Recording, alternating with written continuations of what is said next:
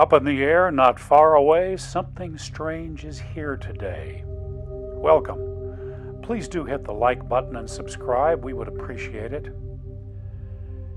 It was a chilly March day in 1897 on a farm outside of Sioux City, Iowa.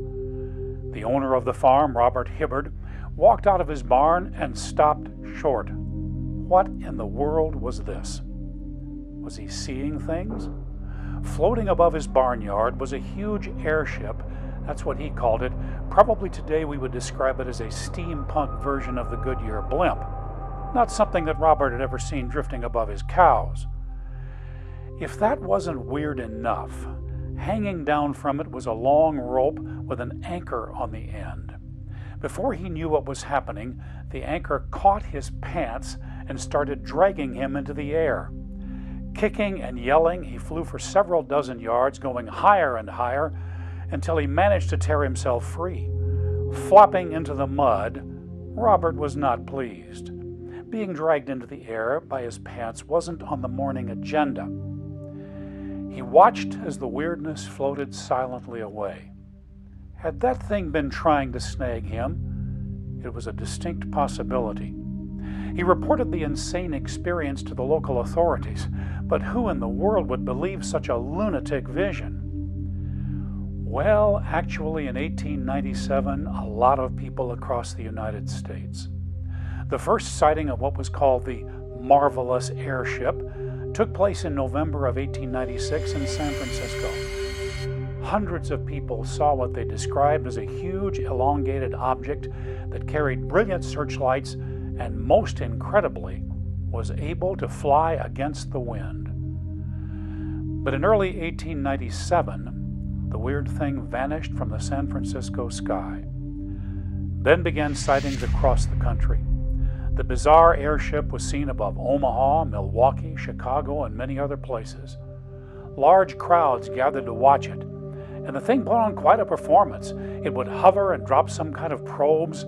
At great speed, it could change course and altitude. It would circle and land and take off.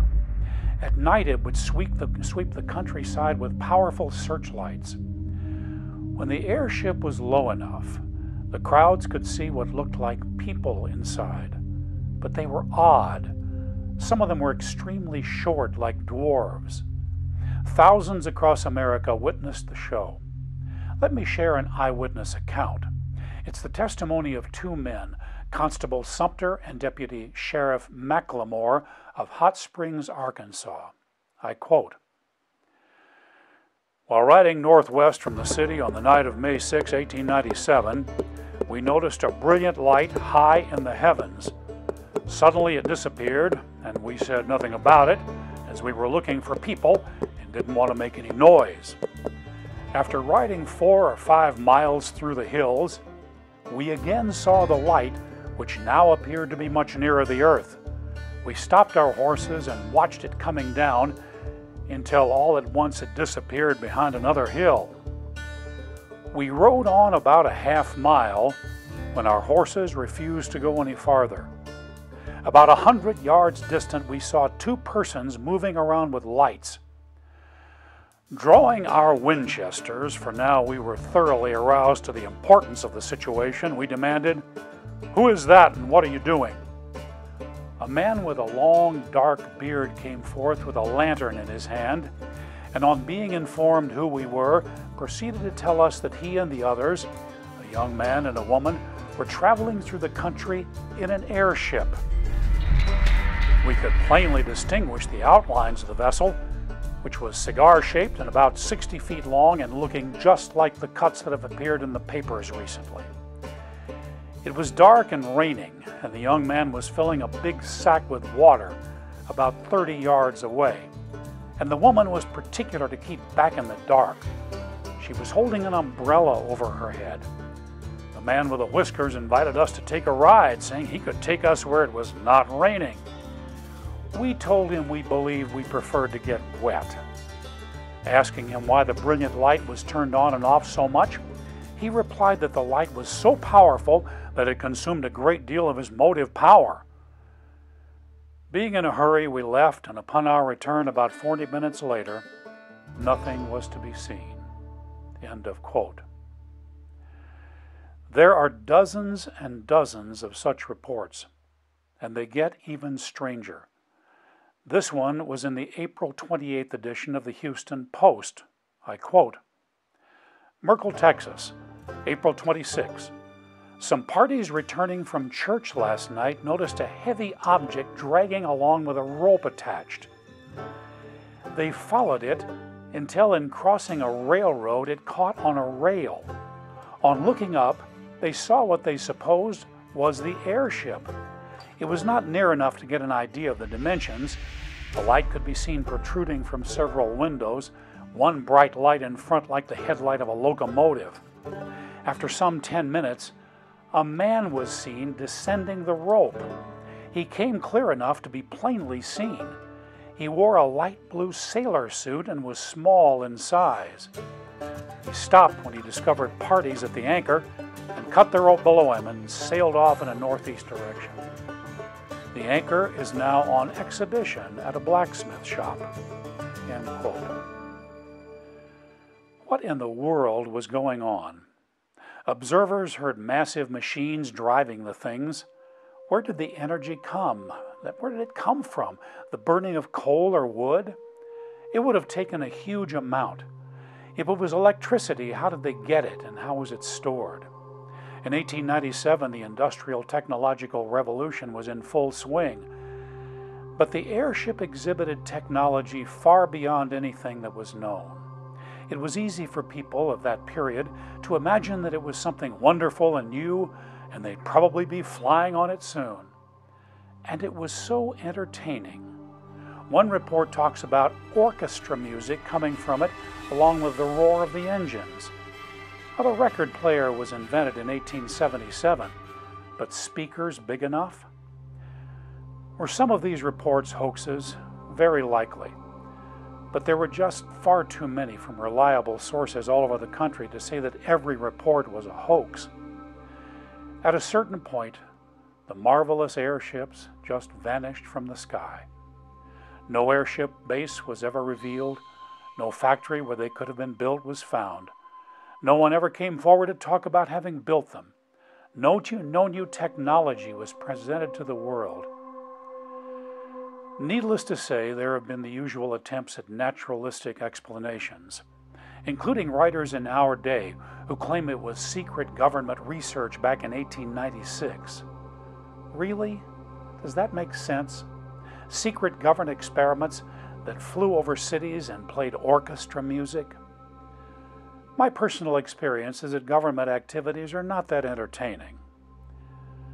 So what should we make of all this in our search for patterns of supernatural phenomena? Let's start by defining the term supernatural. The word comes from the Latin supernaturalus, meaning beyond nature. The adjective form of supernatural describes anything that pertains to or is caused by something that can't be explained by the laws of nature. In popular use, the word has come to mean ghost-like, intangible, ephemeral, something that you can't touch or hang on to. Consequently, we think of the supernatural as something that can't be real. In our materialistic age, many don't believe something is real if it can't be tested and replicated in the scientific method. While that method has given this world many wonders, it has blinded us to a host of anomalous events that will not fit into a test tube. This includes very tangible phenomena, which we might call supernatural technology. In our journey, we will search for patterns of phenomena that repeat themselves in various forms throughout history right up to our day. The first pattern is found in the accounts just given. We could call it culture-specific shock and awe. Phenomena such as the weird airships refer observers to the known while taking them straight into the bizarre and unknown. Weird presentations like these have appeared throughout recorded history. Whatever is behind them wants to shock and awe human observers, but only within the parameters of a current belief system. Obviously, people of the 1890s were very familiar with locomotive power. Also, they had seen people float around in balloons with no control over them. It was a time of burgeoning technological invention, so that is the context in which the experience was presented. In centuries past, such phenomena would have been viewed as angelic or demonic. Many people believed that some fairy populations lived in the sky. By 1897, the entire category of what would have been called supernatural manifestations had vanished in the dawn of a materialistic age. I contend that whenever they occur and however they appear, there is a purpose behind them, and it isn't to entertain us. Whatever creates these manifestations desires to overwhelm the human race with its own superiority. Through eons of history, the response to such presentations has been terror, leading to enslavement under a pantheon of frightening pseudo-deities. In our modern scientific era, the bizarre airships were a prelude to a different form of aerial phenomena that would appear a few decades later. When it arrived, it would be defined as extraterrestrial visitations by beings from other planets. Why? Because by that time, science fiction literature had created such a possibility and expectation. The phenomena always meets and then tries to redefine a culture. Some of the strangest words ever written are found in the New Testament. In his letter to the tiny church in Ephesus, the Apostle Paul wrote these words in chapter 6, verse 12. For our struggle is not against blood and flesh. Now, the Greek word translated struggle is palais. It means a vicious close-quarters fight. In military terms, a hand-to-hand battle. War doesn't get more personal than that. Strangely, Paul says that this hideous fight is not against people as violent and dangerous as they can be. He tells us that it's against the kingly rulers, the world archons of evil, and hosts of beings under their control that constantly attack us. This strongly implies a whole range of supernatural creatures with varying degrees of power. Who are these vicious beings and how do we fight them? We're going to talk a lot more about that. But let's think for a moment about military conquest. When a vast force wants to utterly conquer a weak population with minimal effort, it will put on a display of power that will shock and awe, creating such fear that no attempt to resist will be made. The target nation will be thrown into chaos.